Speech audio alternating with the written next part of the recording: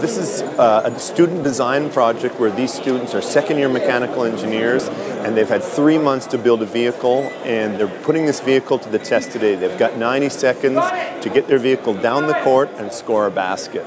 So far, we've had a hard time getting baskets in, but you can see there's a lot of ingenuity, a lot of creativity, and a lot of hands-on learning going on here.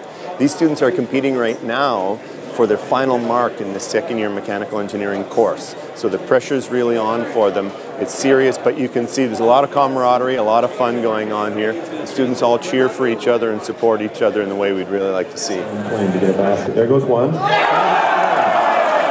Just as they had designed, a better design happening right there. That bounce there. Oh, whoa. Okay, we're definitely...